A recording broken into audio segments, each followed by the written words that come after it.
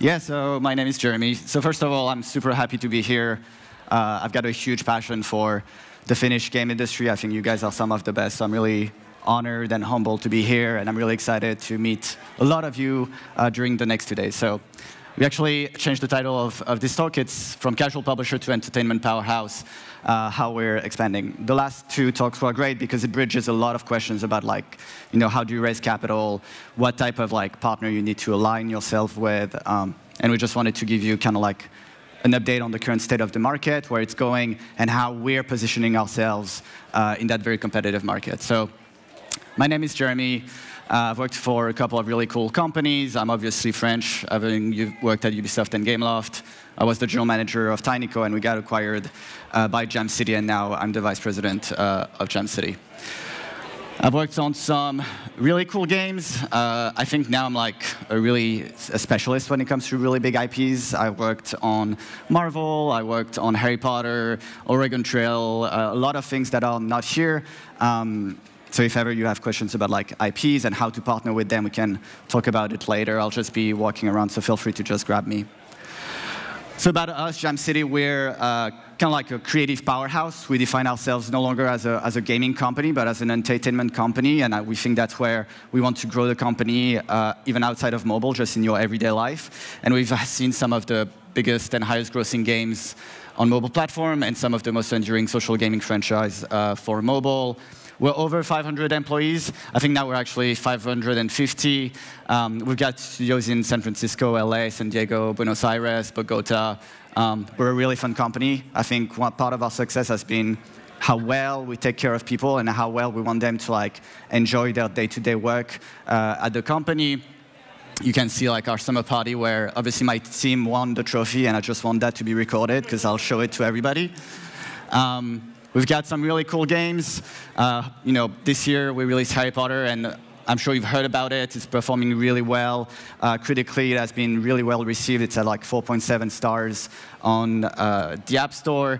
But we also have, really big franchises like Panda Pop and Cookie Jam that have lasted over 5 or 6 years now, and those products are growing, and we're perfecting them even now, which I think says a lot about the state of the industry, where we are moving for games that have a higher and longer LTV, and we want to make sure that those franchises keep on building.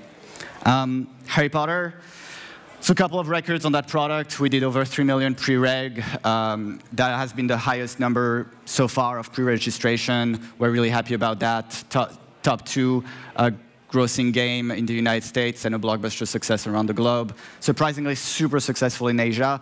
It's something we expected, but maybe not as high. And some of the largest marketing, we received a couple of awards for what we've done on Snapchat and on Instagram, and we're doing a lot more, and it's paying off with a lot of really cool featurings. Even I think last week we got a really cool one of those top bricks on Apple. That's a bit of a funny topic, but we moved across the street. We are tripling our space.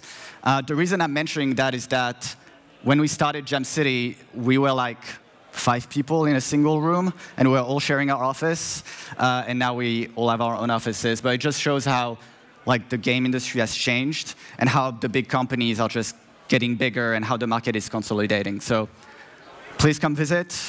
If ever you're in LA, just shoot me an email, and we'll get coffee in LA. So now I was saying how the market has changed. But in '95, there were 100 million gamers worldwide, and now there's 2.5 billion.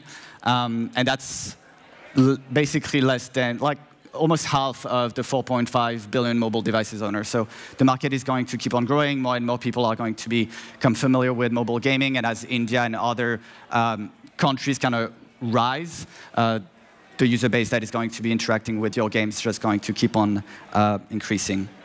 I think the reason gaming on mobile has been so successful is really, and you guys know it's obvious, but it's the ubiquity of mobile devices as gateways to everything consumer wants. The entertainment, it's the achievement, it's the social interaction. So what is currently the state of the mobile market? 90% of Google Play revenue, 75% of Apple App Store revenue in 2017. So I think all of the big players, the big app stores are aligned with game companies. They want to push the products up because they see the return on investment, and that's just going to keep on growing. So that's really, really good. We all know that the market is growing. Gamers will spend over $70 billion in 2019, and the trends are accelerating. It's planned to be over at $100 billion by 2021. It's the only vertical right now with 10 years of double-digit growth. I think the challenge really is that the market is consolidating, right? We see less and less small developers succeeding. We've seen it in Finland, where I think you guys have close to 200 mobile game companies, or maybe it's just game companies, but there's actually very few that now really succeed.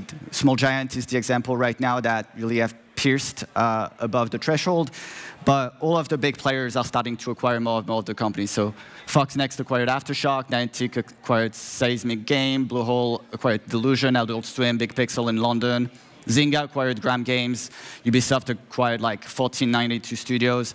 Talent is so hard to acquire that really the big players, instead of like opening more game studio like we've seen Zynga doing a couple of years ago, now they're acquiring really great teams. So I think that's a really good sign for you guys. In the Nordic countries, you've got amazing talent, and there's a lot of opportunities for you guys to be potentially acquired by a bigger player. We also see higher and higher investments from top Asian publishers.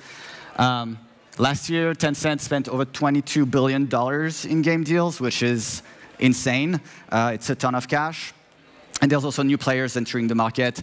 AppLovin really recently started Lion Studio, which is specialized in hyper-casual games.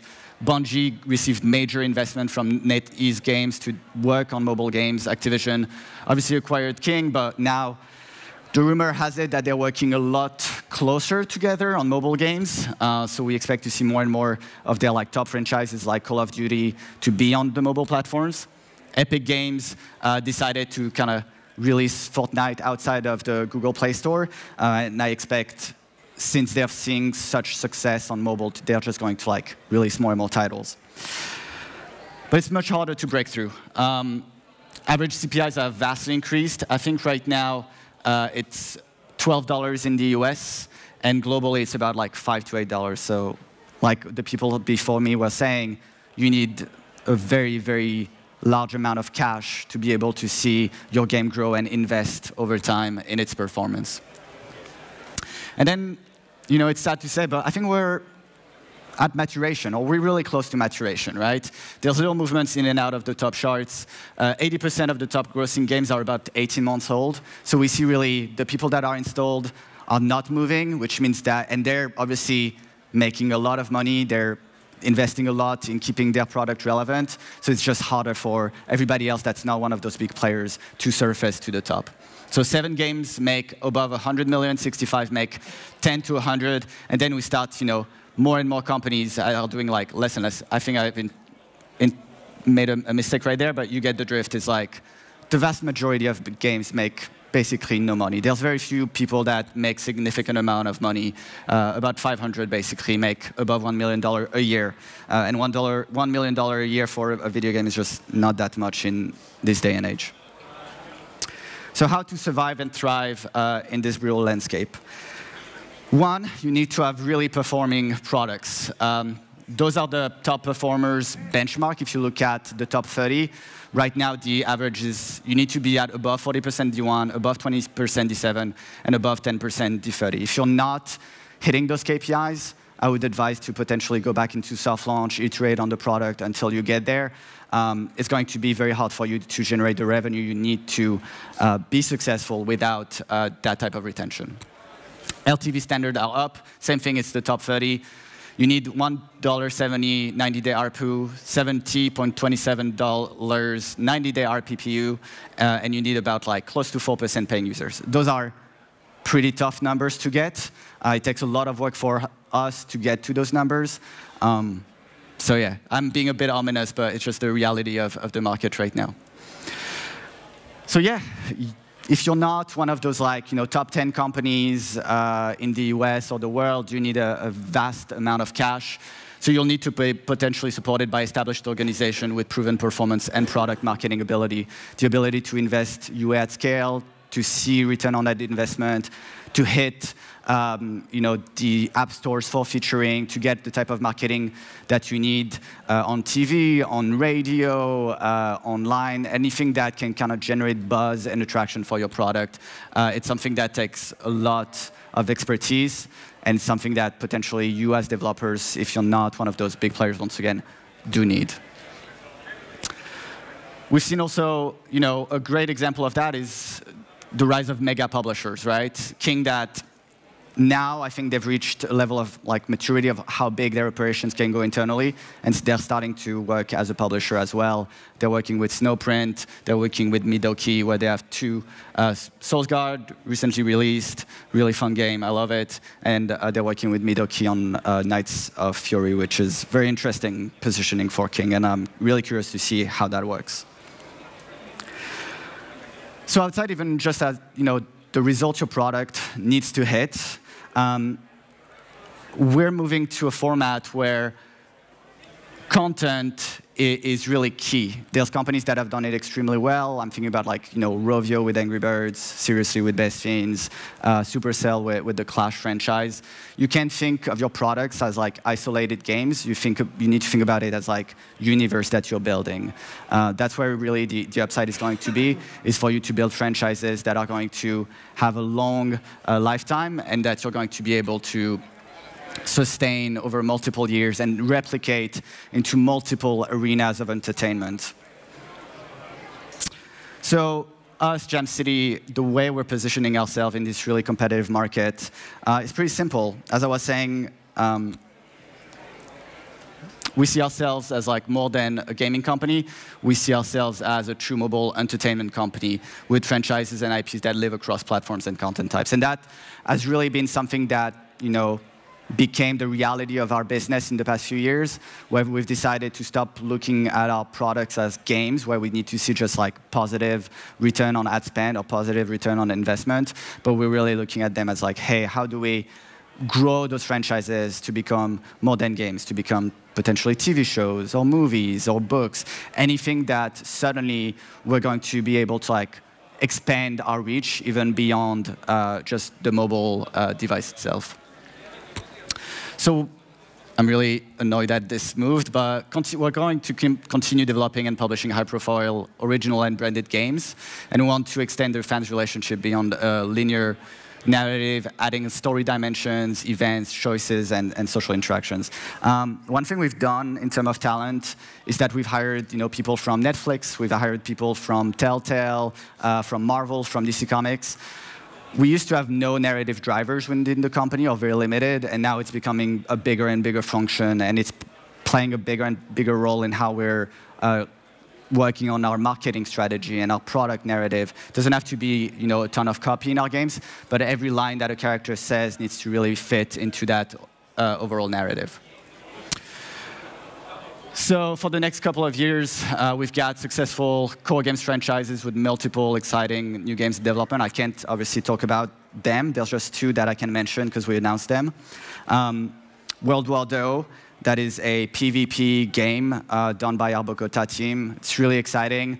We're about to release in the next couple of days a trailer. I think you should watch it when it comes out because it's going to give you a lot of actual insights on everything I said about how to build more than a mobile video game, but how to build an entertainment franchise. And the second one is Wild Things. We released the trailer a couple of weeks ago. And that's something that we're really believing in very strongly, and we'll, fast-firing in many, many areas of entertainment to see it succeed. So that's it. It was pretty short and to the point. And do you guys have any questions? Oh, you caught me going there. You ended that suddenly. That was very good. But do we have any questions for Jeremy? Jam City, you're a very, very successful company, done incredibly well despite that competitive marketplace. We must have a question out there. Okay, all right then. I'll have to take this on. So what's next? What's the most exciting thing you've got ahead that you're allowed to talk about? So I'm not allowed to talk about much. If you're not allowed to talk about it, you can do that. It's fine. We're all friends here. Yes. Nothing will leave the room. I think there's always multiple pillars. One, it's keeping our core franchises relevant and seeing them succeed, grow, at least not decay, which is a challenge in and of itself. 2, building those new franchises.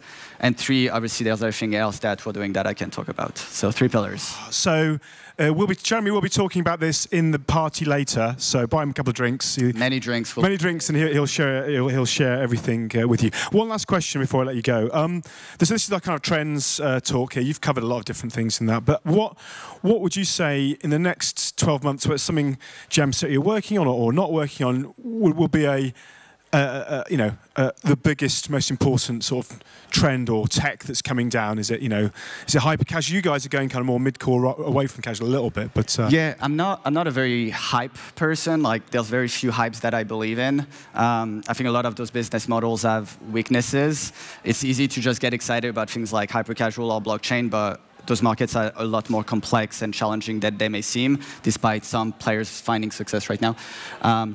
I don't think the market is going to change as radically as some people expect. I think we're just going to see consolidation. We're going to see a lot of the same products succeeding, and we're going to see very little movement in the App Store. So maybe that's the trend. It's just, this is a market that is reaching maturity. Okay.